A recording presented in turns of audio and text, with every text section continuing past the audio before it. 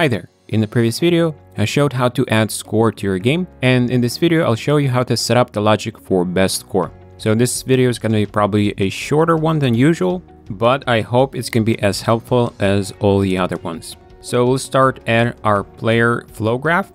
I'll go to full screen, and there are two places here that I can add the logic for the best score check. It's either in our add score or the game over. The place where you would add a logic will depend if you want to do anything when the player crosses the best score. So if you want to do some kind of visual effect during the gameplay when the player crosses the best score, you would want to check the logic inside the add score so that as soon as you cross the best score, you can trigger the event for best score.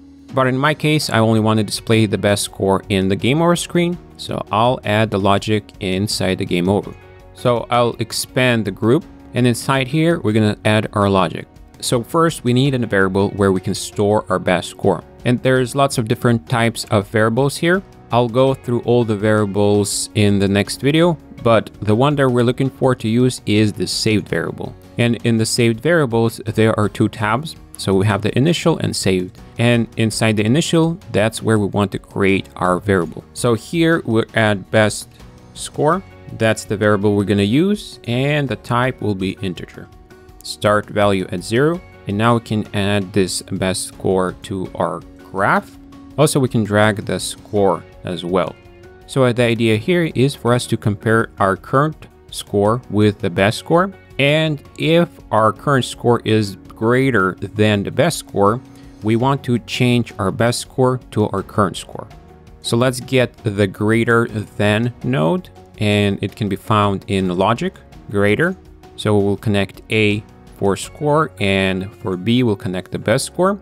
And this node will return a Boolean. So either true or false. True if our current score is greater than best score, and false if that's not the case. So we can use that Boolean to trigger a branch node. And now in the flow where I want to add this logic is after I set the time scale to 0. So right here, I'll add that logic. If it's false, meaning that our current score is not the best score, we'll just continue with the logic. But if it's true, what we want to do is save our current score as the variable. So we'll go to set best score and connect the current score to our best score variable. This will update our variable.